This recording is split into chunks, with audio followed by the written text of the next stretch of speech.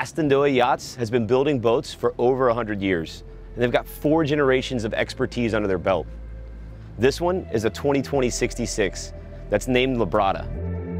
We're going to show you guys around, give you an idea of what makes them so unique and all the cool features that you find strictly on an Astondoa.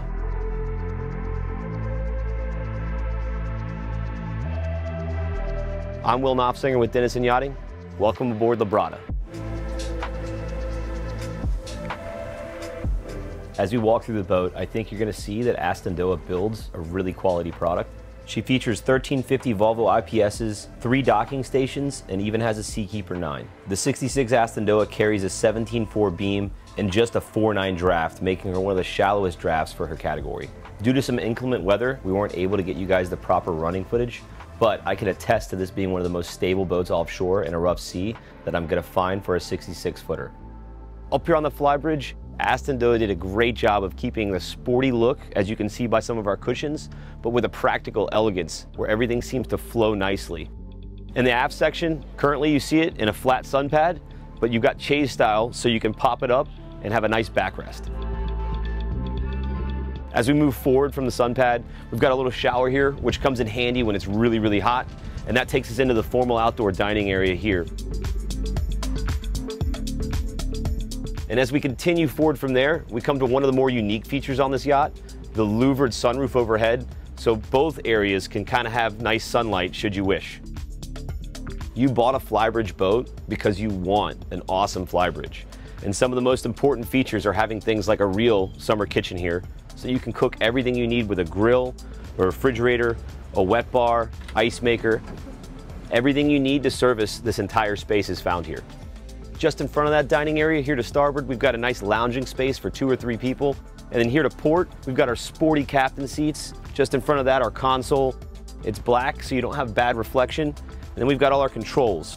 Volvo throttles, joystick, and bow thruster controls. It's also nice that this will drop down and conceal your Garmin unit, keeping it out of the elements.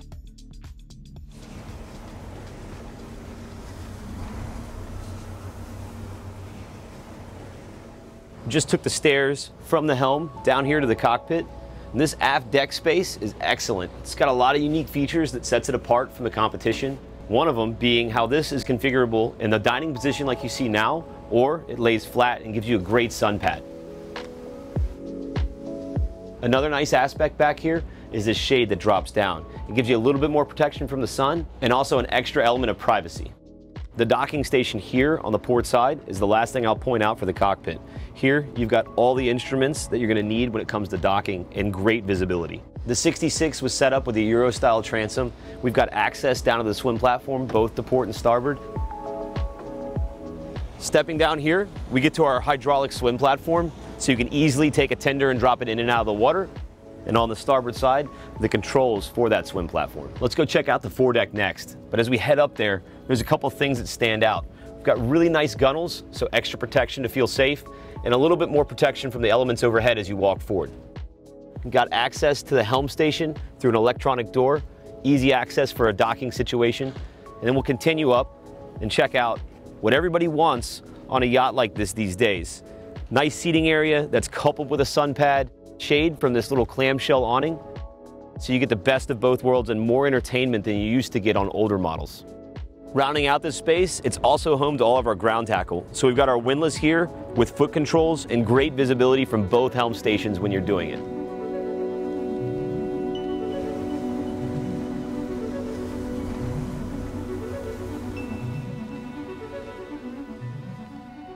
I can't emphasize enough how awesome it is to have a galley aft. It's probably my favorite configuration on a yacht.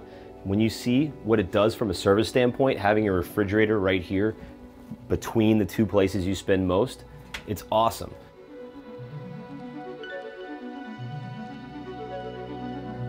Everything in this boat is built by Miele as far as appliances go.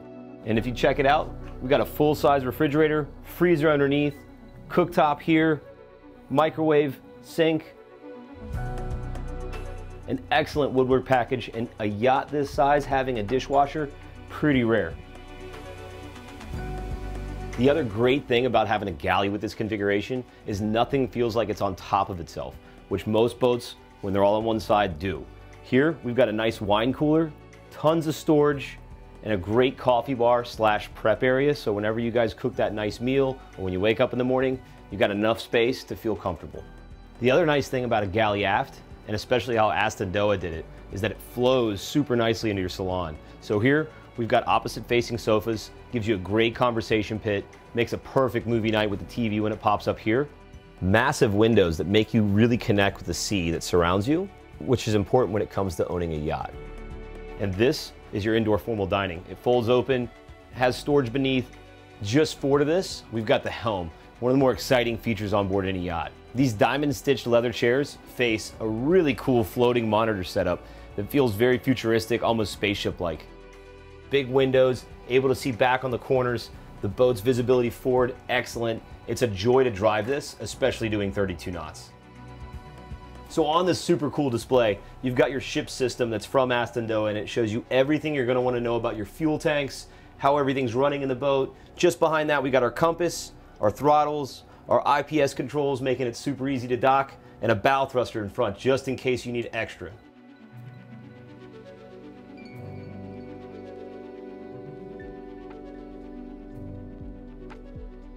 From the salon, let's head down the staircase to the lower level accommodations. First, we're gonna head forward and check out the VIP. When you step inside, you've got a full walk-around queen-size berth centerline and all the accoutrements you would expect to find in a home that was built yesterday, including USB ports to easily charge your phone. There's also an ensuite that leaves nothing to be desired as far as decor and size. All the fittings and fixtures are evidently super nice, well-built, high-end, just like you'd expect to find on a yacht of this caliber. As we head aft, right here where the staircase ends, there's a day head, which is convenient so nobody has to go through a stateroom should they need to use it. This connects to one of 2 guest staterooms. We'll head there next. And it's surprisingly large for a yacht that's 66 feet when you carry 4 staterooms. It features a side-by-side berth configuration that face forward where you have a TV and a full-size closet.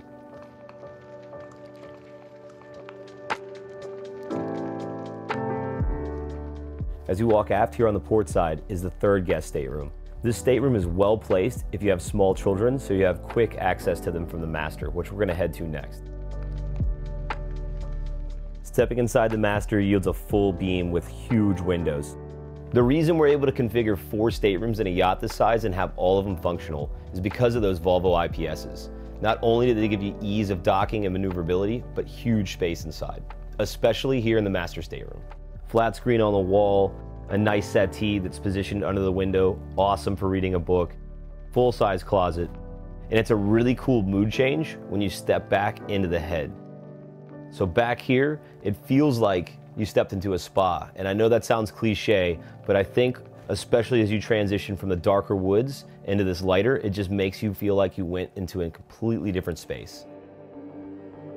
From here, we're gonna head back upstairs through the salon and galley down to the crew quarters. The configuration is actually really good for a boat this size, offering 2 beds, a full walk-in head with shower and glass door, and even handy access into the engine room, which is great when you have a captain on board.